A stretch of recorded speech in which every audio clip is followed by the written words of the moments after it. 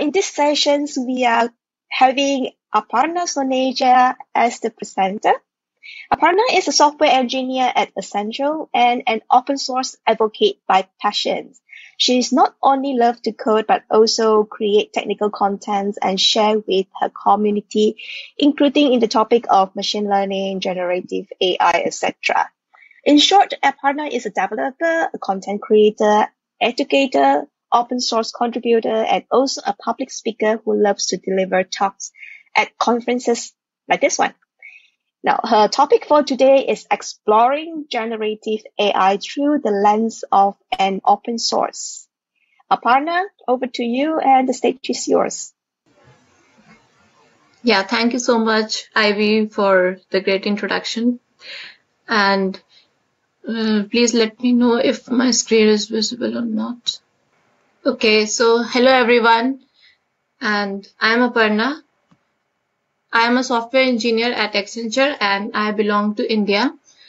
And first of all, I would like to appreciate the initiative of PyLadies team to organize such an international conference where the women from all over the world speaking different languages have joined in this platform.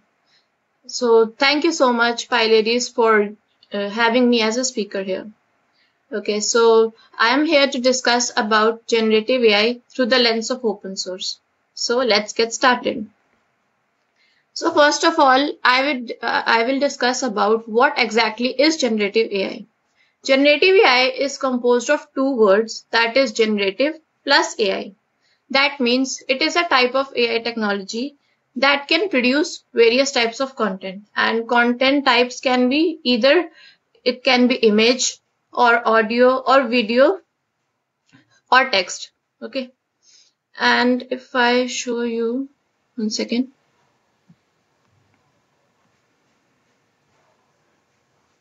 If I go to Google and search for what is generative AI, right? Here you can see it is generating the response for me. So what is it using? It is using generative AI for this purpose.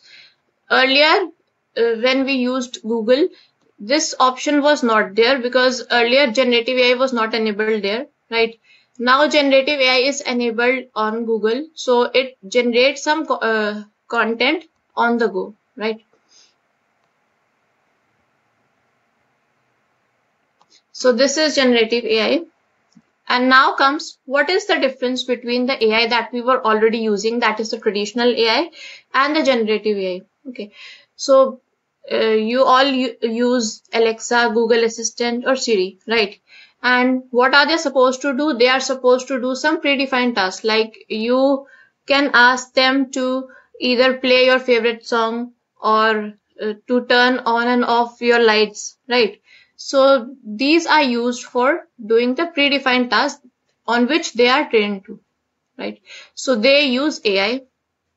And then comes generative AI. Generative AI can create its own content on the go. Like I have shown you the example of Google. It has enabled the generative AI option, right? So it can create its own content. For example, if there is a child who wants to listen a story that should be personalized, like the child is the only person who decides which character should be there in the story, like the story should contain a forest, a fairy, a ghost, etc., right? So he wants to listen such a story. So this story can be generated using generative AI, but not using AI. So this is the basic difference between AI and generative AI. And now these are the tools that I use for generative AI. First one is the ChatGPT, and I believe most of the people must be familiar with ChatGPT, right? And it has recently completed 1 year of its launch. And if you don't know how to use that, I can show. On the browser, you have to go to simply chat.openai.com, and here you have to search for anything that you have to query about. Like for example, If I ask it what is generative AI, and also it has the option like, for example, if you have to explain this to a young child, like for example, if I ask it to explain it to a 5-year-old child. Okay. So this is the prompt or the query that I have given to it, and uh, it has generated me the response. Okay, and the response will have will contain very easy language, because I have asked it to explain it to a 5-year-old child, right? So how does it work? I will give it a prompt, or I will ask something, and then based on understanding of that prompt, it will generate me the response, right? And then we have the Del E and Mid Journey. These are for the image generation. And then we have the Bard. Bard and ChatGPT are both for text generation. And then you have the GPT-4 also, right?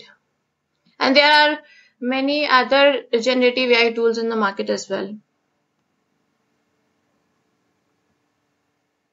Now comes the question, why should you learn generative AI in 2023? And that is because of the growing demand of generative AI. And you must be aware of the recent layoffs that were happening, right? And that were because companies have already started adopting generative AI. So you should learn generative AI to upskill yourself and to make yourself irreplaceable at your job. Okay, and you should at least be aware how to use the AI tools so that you could improve productivity in less time. And as I work at Accenture, I can tell you that Accenture has decided to invest about $3 billion in generative AI, and has also announced that it will double its AI talent to 80,000 people in the coming years. Okay.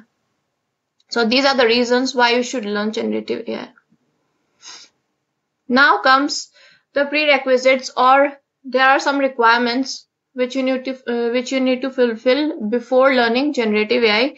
That is, you should have some basic knowledge of AI and machine learning and Python programming. Now comes our main topic, that is generative AI combined with open source. Everything can be made open source if and only if it is free of cost, publicly accessible, free to use and modify, and free to distribute. That means the open source projects or the softwares are free of cost, available to all. Anyone can make changes in the open source projects. Okay, and the platforms used are GitHub and GitLab. I can show you GitHub. So this is the GitHub. Okay, and here you can find the open source projects related to any tech stack.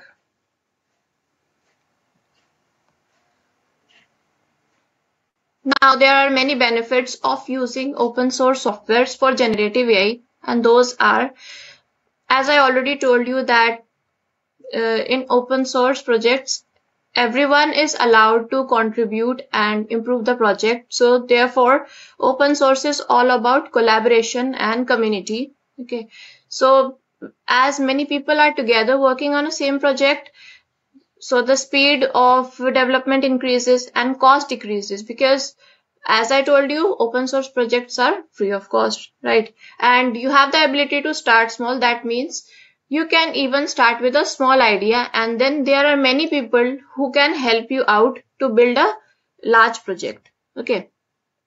As well as many people are working together, therefore, if any errors or any bugs comes, they can easily debug that. So it results in the better quality code and increased security. Also, as many people are together working, so they share knowledge with each other.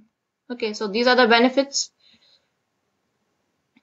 And then there are some repositories on GitHub related to AI and machine learning where you can go and contribute. Okay, you can simply either search for AI here on the search bar. There are many ways to search the projects, open source projects, but the most easiest one is directly search on the search bar. it will show you many projects related to AI that will contain AI. Okay.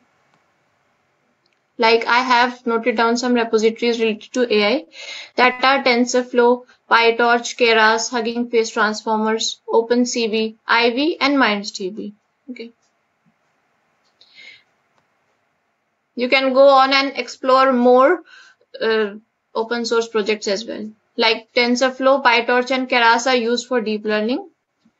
Next comes our Hugging Face Transformer. This is used for NLP. NLP stands for Natural Language Processing, and it is composed of two things. That is NLU, Natural Language Understanding, and Natural Language Generation. Okay. So NLU plus NLG forms NLP. And as I had already shown you the demo of ChatGPT, the ChatGPT and other generative AI tools work on the concept of NLP, that you ask it a query or you give the prompt, and based on the understanding of the query, it will generate the reply for you. So first comes the understanding, then the generation. Okay. And then we have OpenCV. This is the library, open source library, which is used for computer vision. That means it is used for image processing.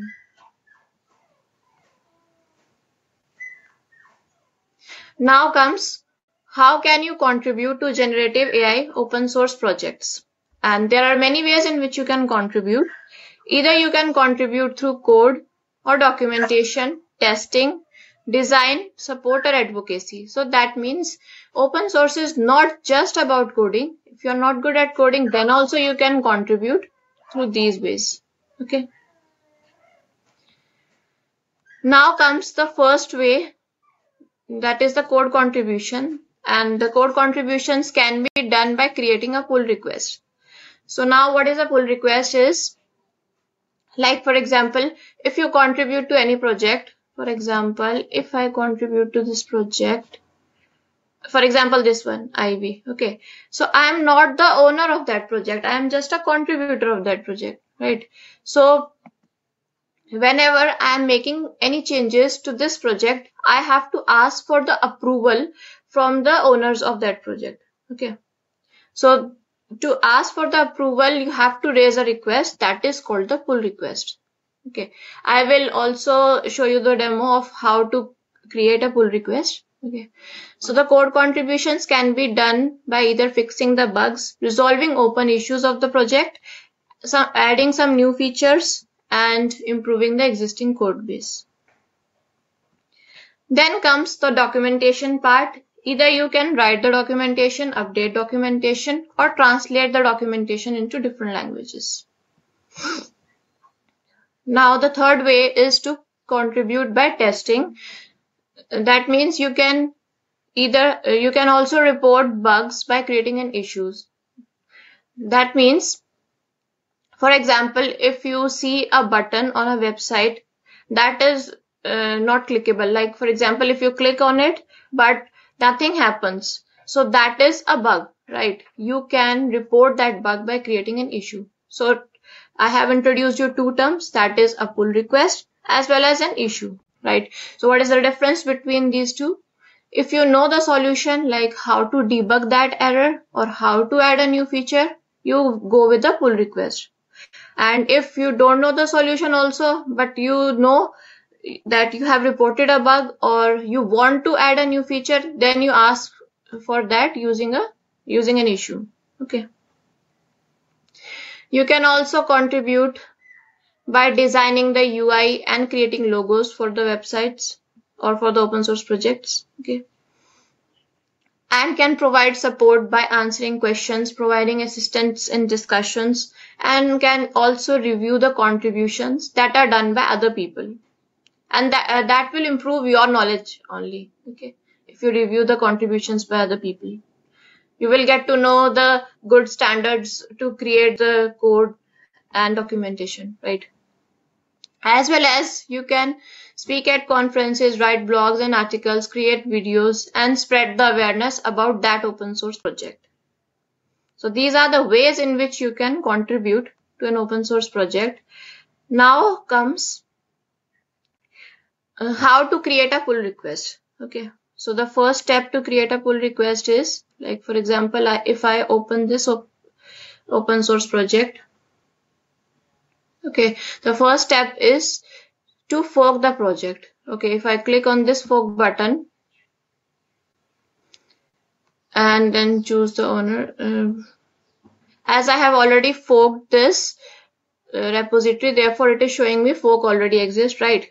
So I don't need to create a fork for this again. So if I have already created the fork, then it will show me in my repositories. Okay, so fork means copying the open source project into your GitHub account, right? And now here you can see it exists on my GitHub account, that is Aparna 2071. It exists here. Okay, so the second step is to clone the project. That means you have to copy this open source project into your local, that means into your laptop or PC, right? So the first step was fork, second one is the clone. So what is the difference between fork and clone? Fork means copying into the GitHub, right? And clone means copying into your local. And to clone a project, what you have to do is you have to click on this code button, and then you can see this URL is coming. Copy this one, and you have to create a new folder on your laptop, and there you can just simply paste this URL and with the command git clone and then paste the URL, right? So this will clone the code into your local.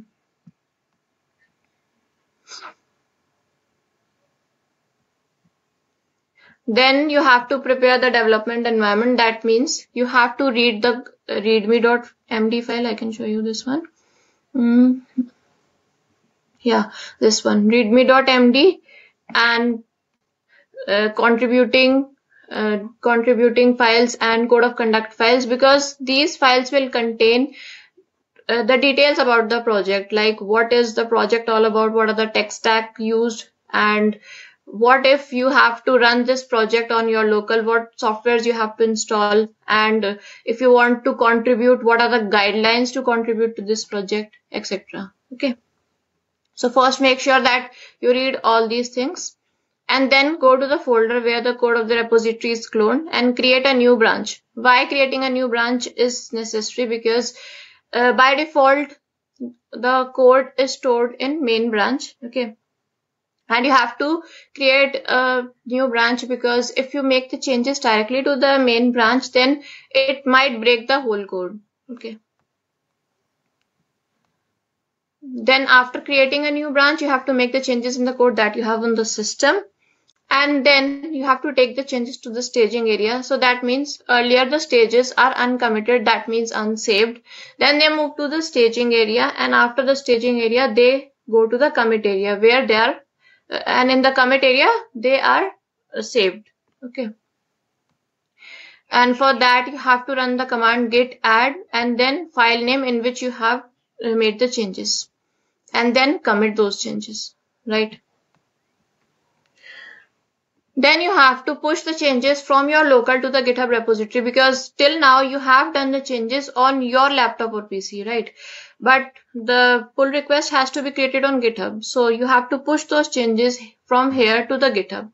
And for that, you have to run the command git push origin and then branch name. So this will open a window like this. You have to simply click on the compare and pull request option, and that will create a pull request for you. And this pull request will be sent to the maintainer or the owner of the project.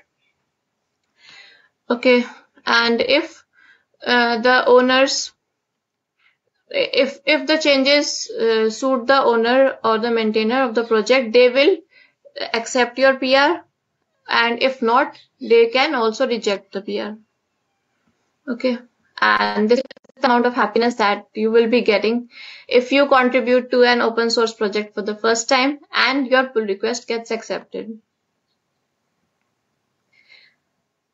Now comes how to create an issue, because I have introduced two terms, that is, one is the pull request and the other one is the issue. Okay, so how to create an issue? To create an issue, you have to just go to that open source project.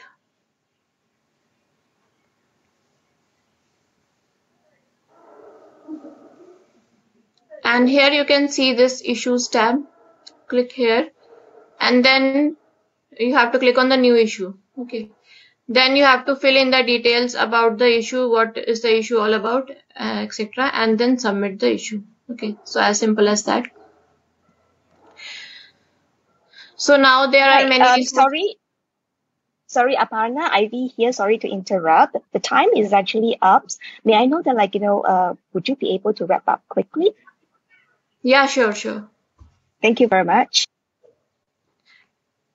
Yeah, you can contact me on Twitter, LinkedIn, GitHub, and YouTube. And I have also created 2 playlists on YouTube. That is one for the open source and the other one is for generative AI. So you can connect me through this link tree.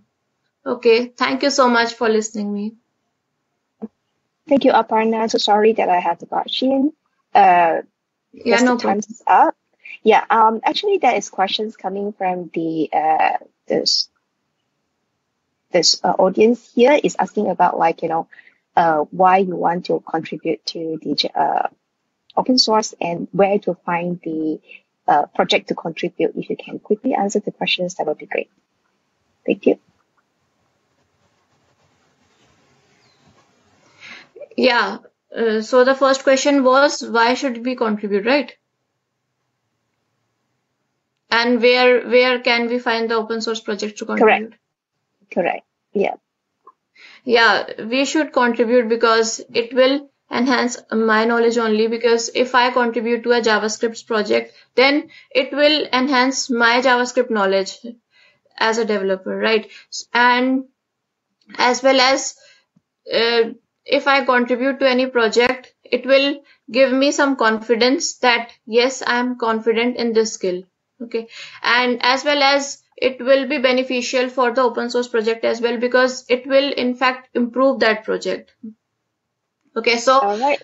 It is advantageous to both the ways, to me as well from the learning perspective and to the open source project, because it will enhance the project. And right. if you want to search, yeah. Sorry, go ahead. Sorry, I thought you finished. Okay. And if you want to search for the projects, then you can either directly search on the search bar, or if you want to search for a particular tech stack, then you can search with the keywords. Okay. And so there are many ways in which you can search for the projects. And also you have the GitHub topics section on the GitHub, so you can go there and search for that topic. Like for example, if I want to contribute to React project, then I have to search for React as a topic. All right. Thank you very much, Aparna. Thank you for the sessions. Thank you so much. Bye-bye.